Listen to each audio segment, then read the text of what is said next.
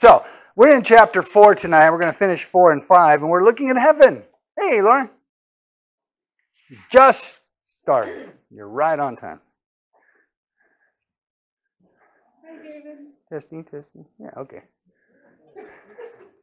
And so far that we've seen that heaven is a little bit different than what maybe some of us have been accustomed to seeing, especially if, on TV and other places where heaven is depicted as this tranquil place with waterfalls and rainbows and little cherubs flying around, and you're sitting on a cloud somewhere playing a harp. Unicorns. Streets of gold, and St. Peter at the Golden Gates and all of that, right? But actually what we're going to see, and we are seeing, is that heaven is a rather bizarre place. There's some really strange stuff up there. And so far we have seen that God depicted as just awash in color and brilliant light and just beautiful and wonderful. And we're going to see now that there's a lot of strange creatures up there. And tonight, starting in verse 4, we're going to see that heaven is where the redeemed saints dwell. That's kind of an obvious thing, right? Well, they're represented there in verse 4. It says, "And around the throne of God were 24 thrones.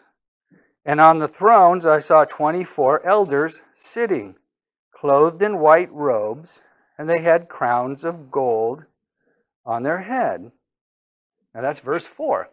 Now, not only do we see God in heaven, but God is surrounded by 24 elders. Now, who are these elders? We have to ask ourselves, what are these? The word elder actually is the word presbyteros. It's the word that we get our word Presbyterian from. A young girl came home from church, and her mom asked her, how was Sunday school? And she said, "Oh, it was great." She said, "Well, what did you learn in Sunday school?" She said, "Well, we're studying Revelation." "Hi, guys. Have a seat. We just got started." So the mom said, "Oh, Revelation, huh?" And she said, "Yeah." I said, "Well, what did you learn about it?" She said, "Well, we learned that there's only going to be 24 Presbyterians in heaven." Well, kind of got it right. The Bible says there's 24 elders, or 24 presbyteros. Who are these people? Who are these elders sitting around the throne? Well, there are some things that are told here that might help identify these 24 elders. First of all, they're called elders. Well, who has elders? Who? Presbyterians have elders. They do. That's why they're called Presbyterians. The church has elders, right? We all have elders. They're elder. We all, we're always told, obey your elders. But in this context, we're seeing a representation of something. So this is a representation, and they're called elders, presbyteros, which is also the term that we get our word bishop from. So these are leaders of some type. And it says that they were sitting on thrones. Now, who sits on thrones? Who? Jesus? King. Oh, kings, I'm sorry. Kings, yes, kings sit on thrones. People who rule. 12 of the heads of the 12 different tribes. Okay, 12 different tribes in the Old Testament, yeah. So people that sit on thrones are people that rule, people who are kings. Interesting, we are told in 2 Timothy that if we endure, we shall also reign with him. So this might be referring to this verse here, where it's talking about our reward in heaven. We're going to reign and rule with Christ. So maybe it has something to do with us. Now, the number 24 is kind of interesting. Not only are these 24 elders sitting on thrones, but there's 24 of them. Now, that's an interesting number.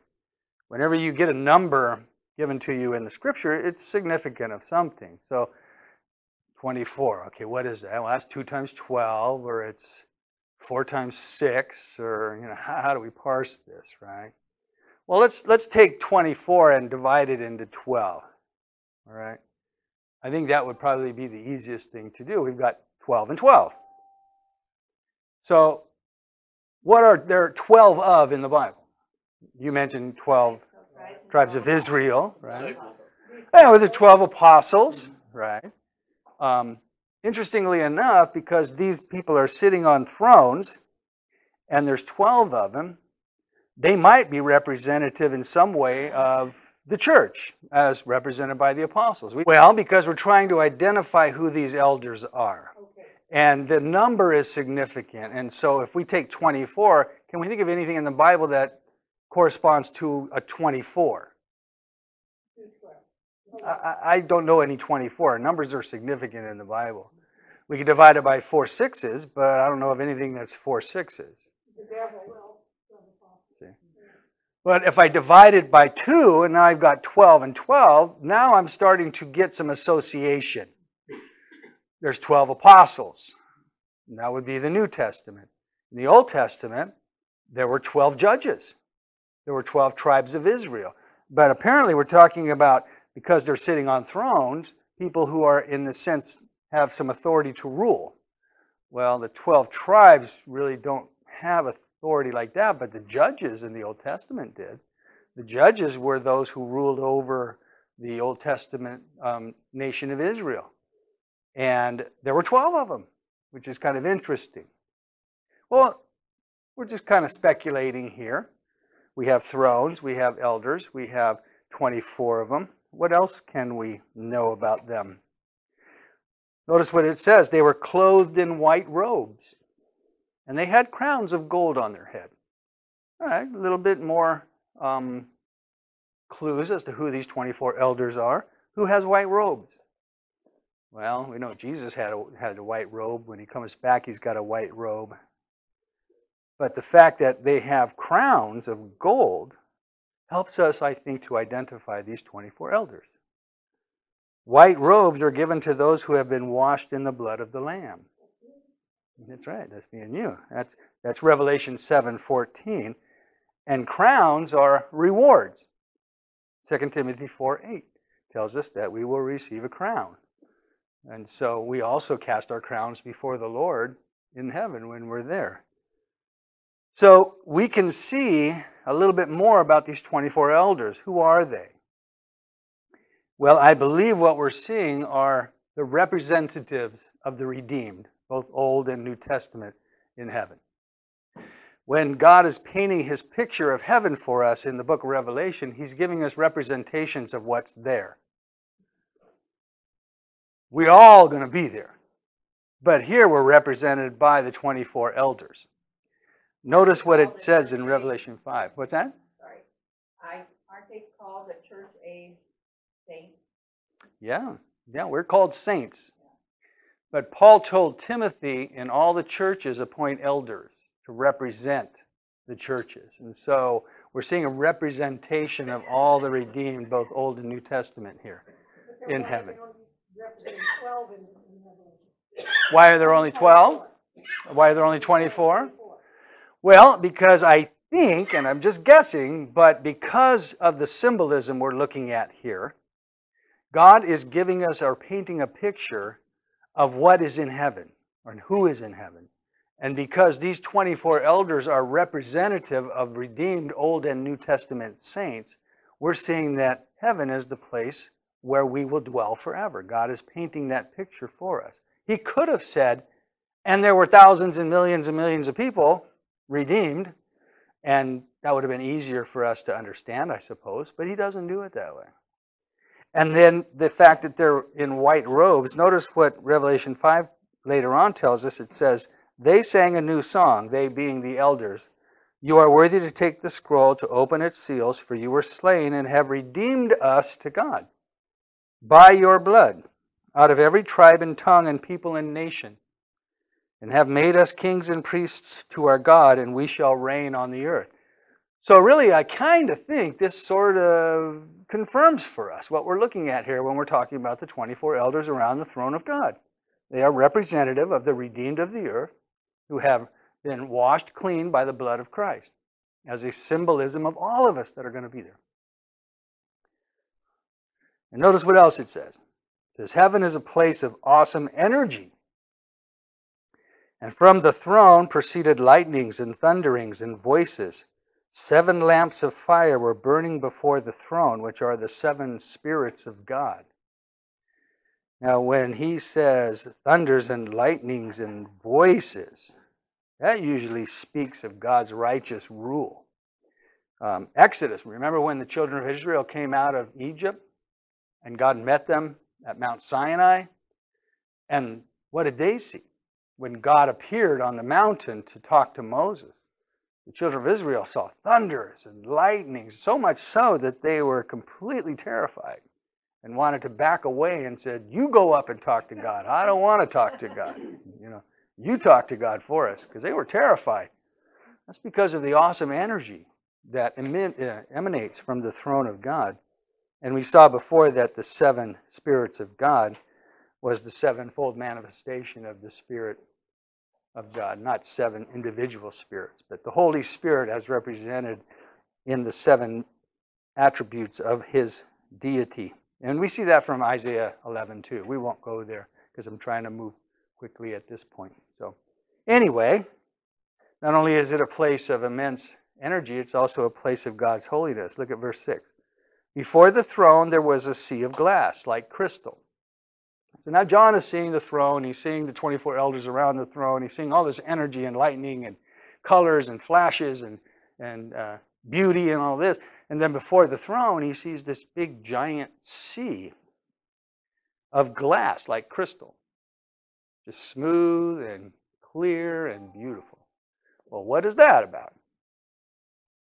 Well, in the Old Testament, especially in the Old Testament, what did the sea represent to the people? Like the Mediterranean Sea or any of the large bodies of ocean. Well, it represented a barrier that needed to be crossed. It represented a place of separation between them and whatever was on the other side of the ocean. And whenever anyone ventured out into the ocean or into the sea, they were taking their own life into their hands because it was a separation from what they wanted to get to. And it was a dangerous place. But notice this glass of sea is smooth like crystal. And although it speaks of separation between God and all his creation, because God is holy, God is righteous, God is separate from us. We approach God through cleansing. Because one of the things in the Old Testament temple was a sea of water. It wasn't a big sea, but it was a big, giant body of water. It was a laver of water, and they called it, I forget what they called it, but the purpose of it was for cleansing. See, this water that was at the temple was a ceremonial cleansing of the people that caused them to be allowed to come close to God. Whenever the people came to the temple, they always had to go through a baptism. I don't know if you know this. It was called a mishpah. But if you came to the temple in order to worship God, you had to first go into this bath of water and be cleansed. And it was a symbolic gesture to tell us that we needed to be cleansed in order to approach a holy God. So we see our holy God on the other side of this marvelous sea of glass that was like crystal. Notice 1 Timothy 6:16. He says, "Who alone," that's God, "has immortality, dwelling in unapproachable light, who no man has seen or can see, to whom be honor and everlasting power." So we're seeing that symbolized, that attribute of God. And notice what else is in heaven. It's a place of magnificent creatures. And in the midst of the throne and around the throne were 4 living creatures, full of eyes in front and back. The first living creature was like a lion. The second living creature was like a calf. The third living creature had the face of a man. The fourth living creature was like a flying eagle. And the 4 living creatures, having 6 wings, were full of eyes around and within. Now, I think that we would probably be rather terrified if we saw something like that outside our kitchen window. They're pretty scary creatures. Who are they? What are they? Anybody have any guesses? What do you think these creatures are? Angels? Yeah, probably something that we would describe as an angel. Not the pretty little floaty angels that come around with the pretty hair that we stick on top of our Christmas tree. No one would want to put these guys up there, right? But yeah, they're probably God's created creatures, God's created intelligences. You see, God has all kinds of creatures up there, not just beautiful angels with long hair and wings. He's got these guys up there. He also has other cherubims and seraphim and all these other animals, and not animals, they're creatures that he created, but they're all around the throne of God. And these are God's intelligent creations that serve him before his throne. Their purpose is to worship and serve the Creator God. That's their whole purpose, is to worship God. They were created just for that purpose. And the reason they're so strange, some have connected these four creatures to the four classes of God's creations, such as a lion and a calf and a man and an eagle. A lion would represent wild animals, where calves would represent domestic animals, and man, humans, and eagles, flying animals. Notice there's no birds. I mean, there's no fish, right? There's just domestic and wild land animals. Some have said, well, that's because there's no sea in the new heaven and new earth. When you get to the end of Revelation, God creates a new heaven and a new earth, and there's no sea there. Others have likened them to the four Gospels. Jesus came as a lion or a king in Matthew. He came as a sacrifice for the world, which would be represented by the calf. In Luke, he came as the Son of Man. In Mark, he came as the Son of Man. And John, he came as the Son of God, which would be represented by an eagle. We don't really know. It's just these are four creatures up there, and God gives them to us in a very unusual appearance. And they are representative of the living creatures that serve before God, angelic creatures. And notice what else about heaven. It's a place of continual worship. You know, someone has said, if you don't enjoy worshiping God here on earth, you're not going to like heaven. Because that's all we do. We don't do much other than worship God most of the time. And he says, the four living creatures, each having 6 wings, were full of eyes round and within, and they do not rest day or night, saying, Holy, holy, holy, Lord God Almighty, who was and is to come. That is their job, day and night, continually. Now, this probably confirms the identity of these living creatures as the seraphim that we read about in Isaiah chapter 6. Isaiah tells us, if you want to go there at some point in your own personal reading, he tells us about a vision he sees of God where he sees seraphim. These seraphim were angels that had 6 wings, and they did the same thing. They cried, Holy, holy, holy, Lord God Almighty. Heaven and earth are filled with your glory. So we see these angelic creatures. So we have representatives of heaven, the redeemed up there. We have the representatives of God's created intelligences up there. And it says, whenever the living creatures give glory and honor and thanks to him who sits on the throne, who lives forever and ever, the 24 elders fall down before him, who sits on the throne, and worships him forever and ever, and casts their crowns before the throne, saying, You are worthy, O Lord, to receive glory and honor and power. For you created all things, and by your will they exist and were created. So the fact that the living creatures do not rest day or night in giving praise and worship means that praise and worship is the continual activity of heaven, by not only the angels, but by the redeemed. You and I, when we get there, that's going to be what we'll be doing. What is the emphasis of their praise and worship? What are they praising God for here? He created all things. Because he's the creator. Yes, because he created everything. Because he is to receive power and glory, because by his will and for his purposes they exist.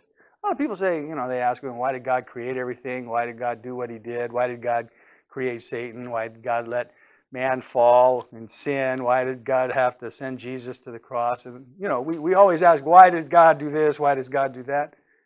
Because he wanted to. Because he wants to. That's pretty much the reason. For by your will they exist. He does what he does because he's God and he wants to do it that way. Not everybody likes that, I don't. You don't like that. No, I have a real problem with that. I don't believe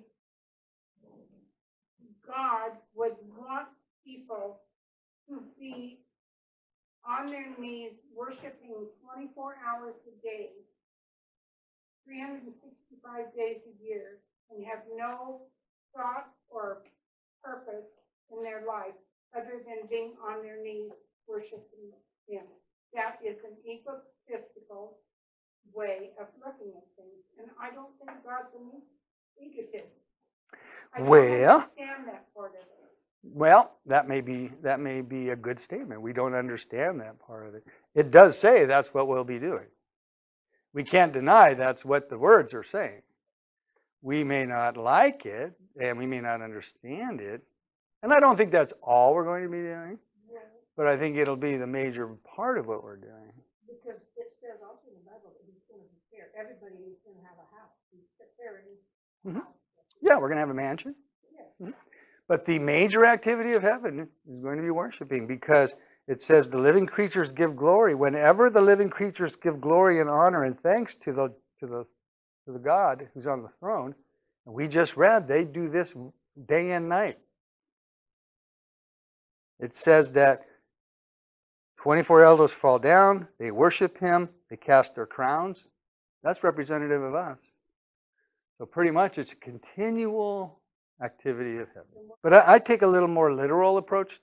If God says something, I think He means it. When He says here that whenever the living creatures give glory and honor and thanks to Him who sits on the throne, the 24 elders fall down before Him and worship Him who lives forever. I kind of think that's what it's going to be. Now, I think there's other things going on, but I think the majority of our activity will be to worship Him and to fall down before Him and cast our crowns at His feet, saying, "You are worthy." We see this refrain a few more times in the book of Revelation. And this is something that people, like Jackie and others, say, I'm not sure about that. I'm not sure about that. I'm not sure that's what I want to do for the rest of eternity.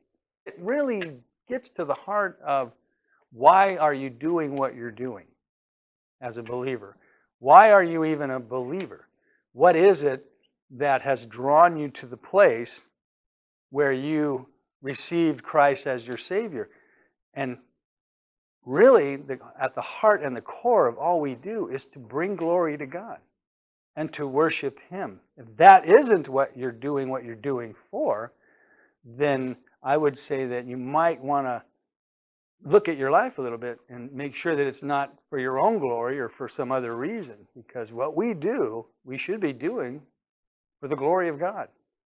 Because in heaven, everything that happens is for His glory and for His honor, because He is worthy. All right, so let's move on. Chapter 5. So now John sees another... Oops, here we go. Chapter 5. So now John sees that the Lamb is worthy to open this book that is going to unfold the events of the last 7 years on the earth. In verse 1 of chapter 5, it says, "And I saw in the right hand of Him who sat on the throne a scroll, written inside and on the back, sealed with 7 seals." All right, so John is seeing the throne of God. He sees God on the throne, and he sees in the right hand of God a scroll. Now, in that day, the way they wrote their books wasn't like our books. They had a scroll or a piece of parchment that was laid out, and they rolled it, and they wrote on it, and then they would roll it up. If you've ever seen video of rabbis reading from the Old Testament, a lot of times they'll have a scroll, and they'll be rolling one end and unrolling the other as they read it. Well, that's how they wrote in the Old Testament days. It was on scrolls. And so God has in His hand a scroll. Well, what is this scroll? Well, it's the events that are going to unfold on the earth that we're going to read about in the book of Revelation. And it says it was sealed with 7 seals.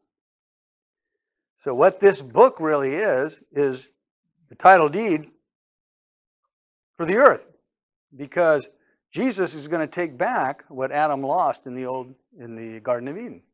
When Adam and Eve were in the Garden of Eden, they had dominion over all the earth. They lost that when they sinned. And Satan became the prince of the power of the air.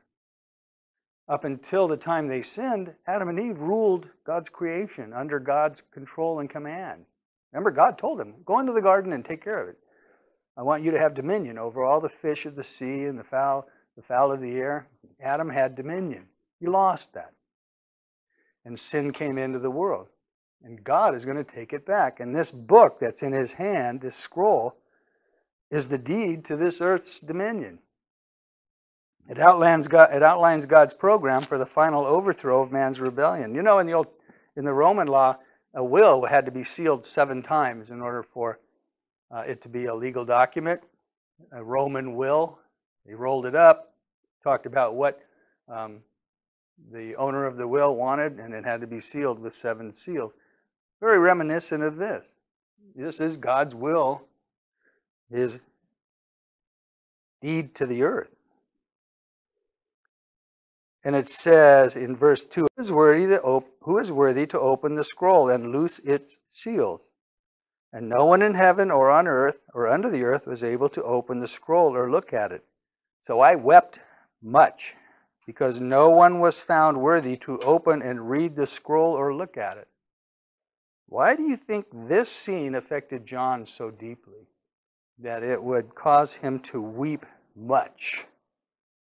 Just overflowing with emotion here. Why? What was so dramatic about this? Well, he didn't evidently feel he was worthy of opening the seal. Okay, so it might have been a personal remorse that he wasn't in the crowd that had been deemed worthy to open this. That's possible. It's possible. Anybody else have any thoughts? He was just sad because there was no one.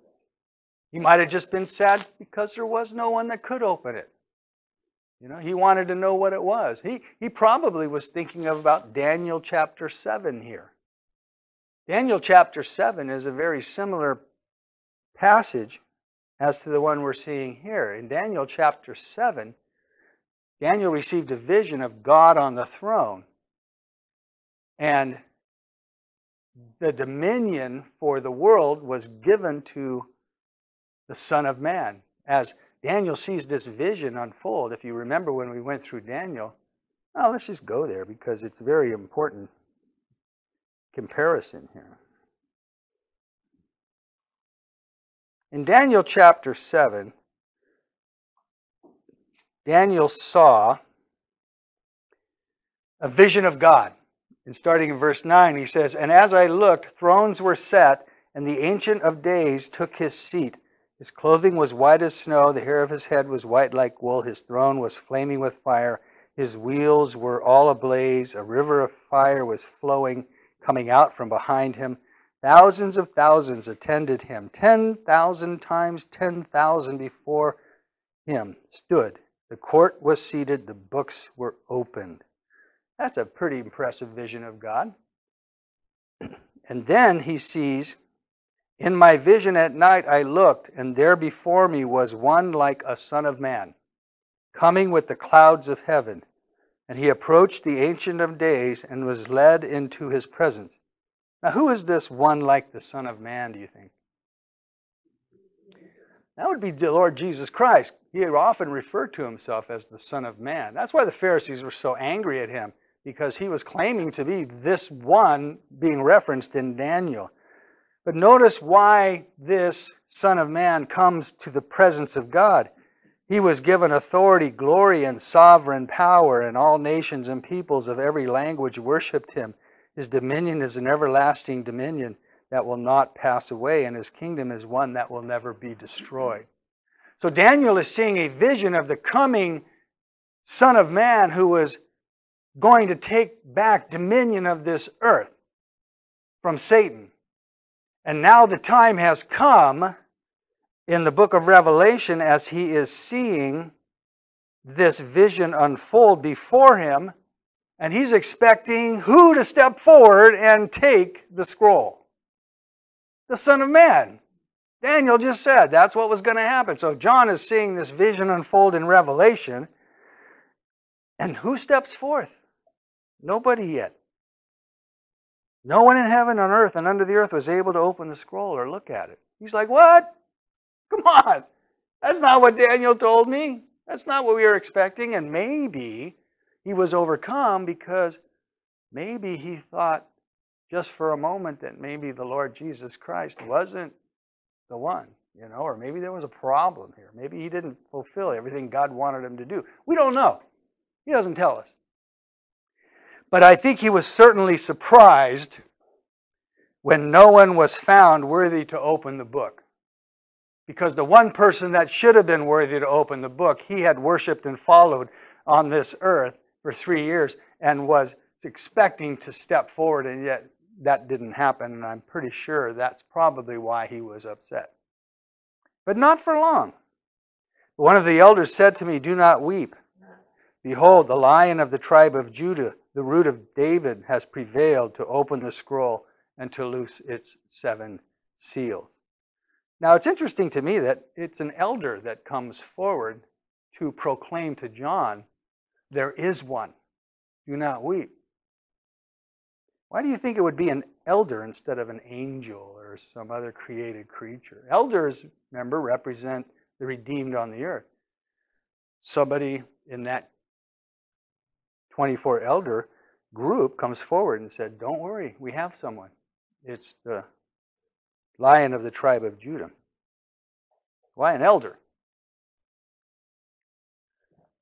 Because he was also a person of authority. Because he was what? Person of authority. Okay, he had some authority, all right? Angels have authority. There could have been an angel that did it, but God chose an elder to step forward to do that. It might be because he had the authority to do it. I think, personally, it's because he is more closely identified with John, and the one who comes forth is the one who has redeemed all of man. And so God allows an elder to step forth, and that elder represents the redeemed of the world. And so because of God's redemption, that's why Christ is allowed and is worthy to open the book. So it's an elder that tells John, do not weep. Why is Jesus called the Lion of the tribe of Judah? He is identified as the Lion of the tribe of Judah, the root of Jesse. He has prevailed to open the book. Why is he called the Lion of the tribe of Judah? We often refer to him that way, right? Because why? He's strongest. Okay, lions are strong, right? Yeah, lions are very strong. Noble. Noble. Noble. They're noble. That's true too. Lions are strong. Lions are noble. It was what? Who? Okay, he comes from the tribe of Judah. That's a very good point. In fact, in the Old Testament, in Genesis, he's referred to as that. In fact, let's look at Genesis 49. Genesis 49. This is a prophecy by Jacob who blesses his children. And when he comes to Judah to bless him, here's what he says to Judah. Judah, your brothers will praise you. Your hand will be on the neck of your enemies. Your father's sons will bow down to you. You are a lion's cub, Judah. You return from the prey, my son. Like a lion, he crouches and lies down. Like a lioness, who dares to rouse him? The scepter will not depart from Judah. What's a scepter? It's like a king's crown, right? The king's crown will not depart from Judah, nor the ruler's staff from between his feet, until he to whom it belongs shall come, and the obedience of the nations shall be his. This is a prophecy, a reference to the coming of the Lord Jesus Christ, who is coming to rule and to reign. So when Jesus is referred to as the Lion of Judah, he's actually being referred to in fulfillment of this prophecy, that Jesus is coming to rule and to reign on this earth.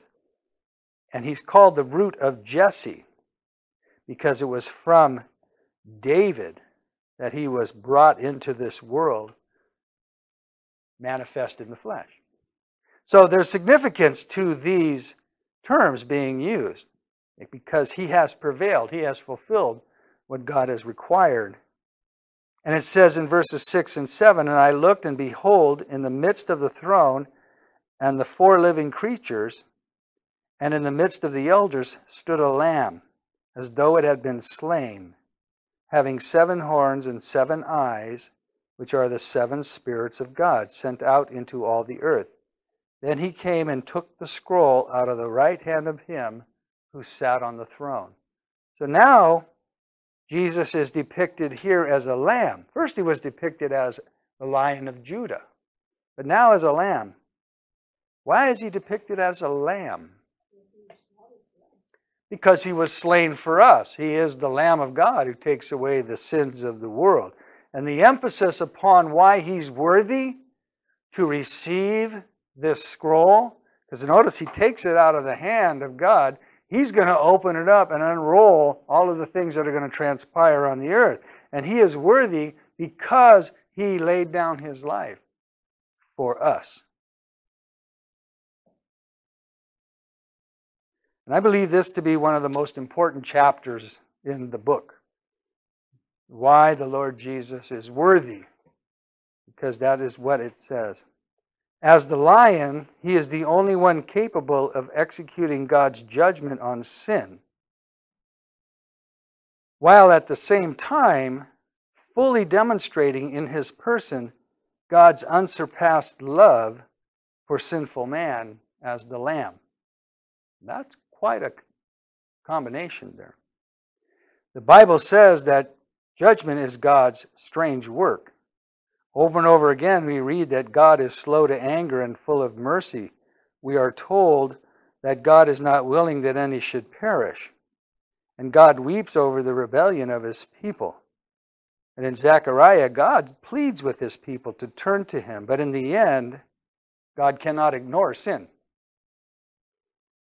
It must be judged.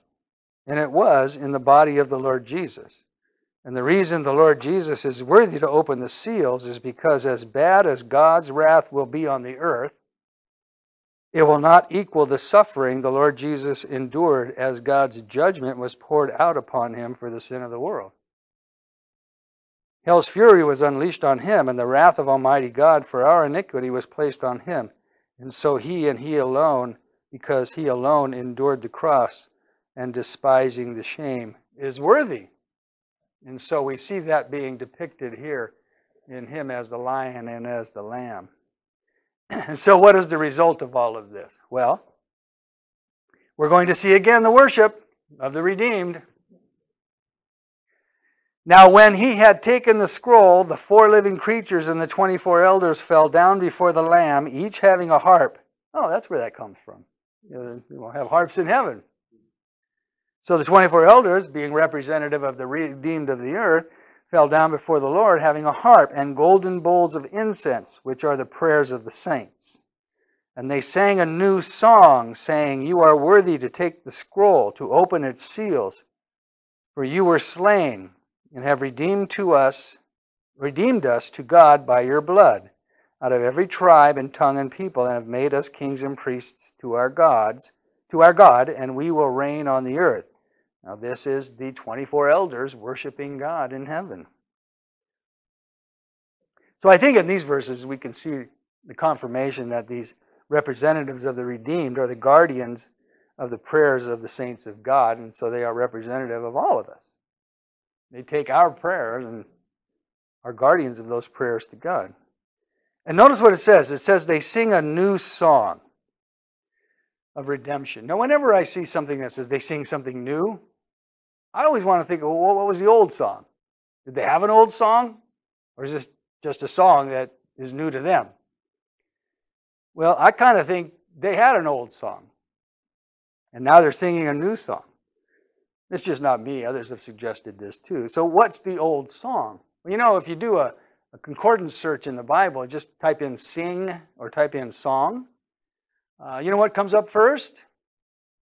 It's the Song of Moses. It's found in the book of Exodus, chapter 15. And it's a song of deliverance. When the Jews were brought out of Egypt and they came across from the other side of the Red Sea, it says they sang the song of Moses, and it was a song glorifying God for his deliverance of them from the Egyptians. So could that be the old song that this new song is replacing? Well, I don't think so, because Moses' song is actually mentioned again in the book of Revelation chapter 15. So it takes its position somewhere else. So what's the next song that is mentioned? Well, it's actually a song found in Deuteronomy 31. And this is an interesting song. I want to return to this song. Deuteronomy chapter 31.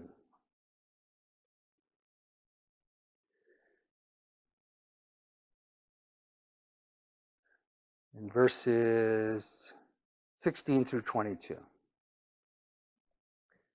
And the Lord said to Moses, "You are going to rest with your ancestors, and these people will soon prostitute themselves to foreign gods of the land they are entering." That's not a cheery outlook for them, is it? "They will forsake me and break the covenant that I made with them. And in that day I will become angry with them and forsake them. I will hide my face from them, and they will be destroyed. Many disasters and calamities will come on them, and in that day they will ask, 'Have not these disasters come on us because our God is not with us?'" So God is predicting to Moses what the children of Israel were going to do when they enter the land of Israel. They were going to disobey God. Did that come true? Yeah, it certainly did. And God says, "And I will certainly hide my face in that day because of all their wickedness in turning to other gods. Now I write down this song and teach it to the Israelites and have them sing it, so that it may be a witness for me against them. When I have brought them into the land flowing with milk and honey, the land I promised on oath to their ancestors, and when they eat their fill and thrive, they will turn to other gods, rejecting me. And when these disasters have come upon them, this song will testify against them, because it is not to be forgotten by their descendants." Now, how would you like to have that song sung in church? Let's all sing the song of how we're going to fail miserably and we're all going to be punished and destroyed because of our rejection of God. Let's all sing together. Hey, clap your hands on that one. Yes. Not going to go over too big. But this was a song that Moses was supposed to teach the children of Israel. When they got in the land, they're supposed to teach to their children how you're going to be destroyed because you're all going to disobey God. Well, it didn't teach them. They didn't learn anything, did they? No, they didn't, did they? But they knew the song. So Moses wrote the song that day and taught it to the Israelites. Do you know the tune to that, Laura? I believe it's in a minor key. Yeah, it would be in a minor key. Minor key. I think that's the old song. Because what's that song? That's the song of our failure. That's the song of the Israelites' failure. The song that they sang because God said, on your own power and on your own merit and trying to keep the law, you're going to fall flat on your face. And don't we do that when we try and do it our way? We certainly do. That's our old song. But what's the new song? The new song is a song of redemption. The new song has replaced our old song. We have a song that reminds us of God's grace and God's forgiveness. And that's the song that they sing in heaven, not the song of the failure that we all face day to day as we try and live for God and we just fail Him. But God is still gracious. That's the wonderful thing. The problem is that many of us go through life singing that old song, of failure and failing to incorporate the grace and forgiveness offered to us every day. And many Christians live under the weight of past sins and failing to live in the new life of joy and victory that ours are in Christ. We just do. I found this quote, and I think it's a good one. It says, it is the hymn of Revelation 5 that expresses that the entire physical universe was created for God's glory, but humanity rebelled and the universe fell under the weight of sin. That's our old song. That's the song Moses taught to the Jews. Yet the serpent's seduction of Adam and Eve did not catch God by surprise. He had in place a plan by which He would redeem mankind and all of creation from sin, corruption, and death. Just as he promises to make men and women new, he promises to renew the earth itself. How? By the blood of Christ, the Lamb of God. There is no other way. That's our new song. And that's the new song we should be singing and praising and proclaiming as they do in heaven. So notice now the end of this chapter ends with the worship of all creation before God's throne. Here we go again, right? And then I looked and heard the voice of many angels around the throne, the living creatures and the elders, and the number of them was 10,000 times 10,000 and thousands and thousands. So here we see that, yes, in fact, what we're seeing with the creatures and the elders, these are representation of a greater number. And that greater number is so great that we can't even number it. When he says thousands and thousands and 10,000s times 10,000s and blah, blah, blah, blah, that means you can't number them. They're just innumerable. Angels and creatures and redeemed from the earth. And what are they doing? They're all saying with a loud voice, "Worthy is the Lamb who was slain to receive power and riches and wisdom and strength and honor and glory and blessing.